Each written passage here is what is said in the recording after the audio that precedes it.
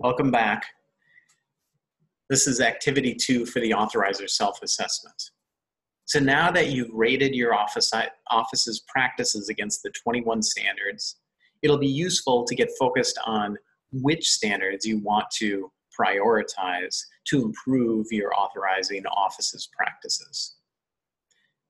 So we want you to be able to take a moment to consider your ratings within each category.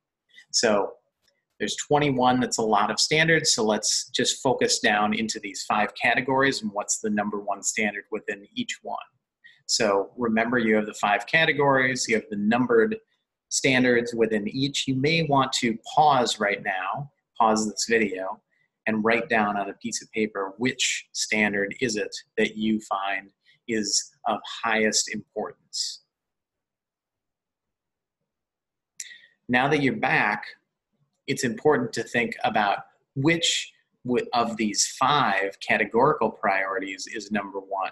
Now that is not always an easy process because basically you'll probably think everything's important.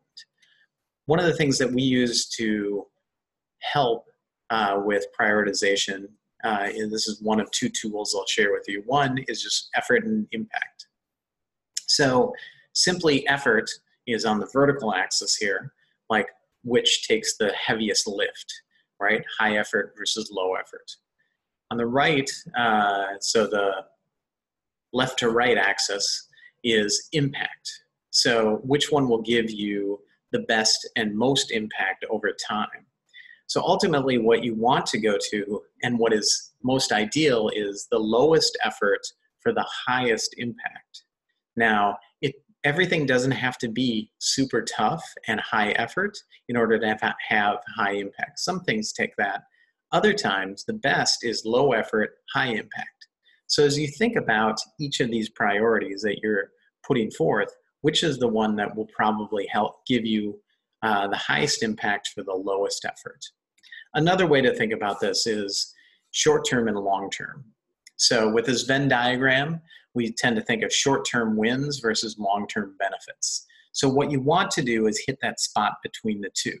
Now there are plenty of processes that you can knock out in an afternoon, and then you have that there. Now that's a short-term win, but it may not bring you a long-term benefit. So you may want to prioritize something that will take a little bit more time and have a longer lasting effect. So you might want to organize your priorities into short and long term and figure out what kind of hits right in the middle. Ultimately, you're going to create an action plan once you identify that one priority. So once you choose the one standard that is your priority, what you want to do is think about these 4 things. Number 1 is your preferred state. So what do you want your office to look like relative to that particular standard? Now, it may just be that you want to achieve the standard verbatim. So you just rewrite that standard as it's written.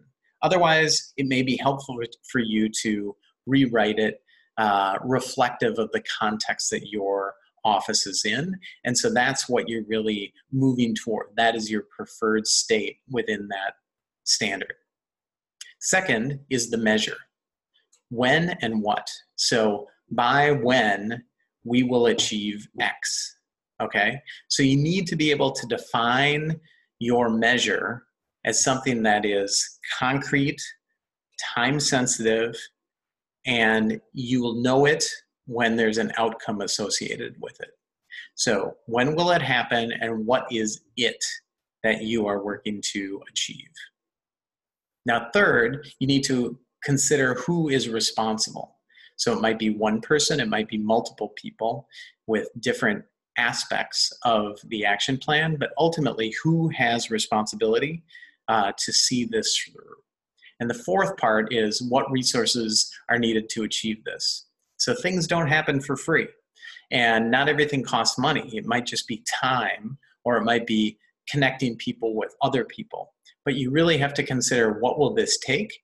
And you may have to make requests from your leadership for resources, whether it be time or money, in order to fulfill these things.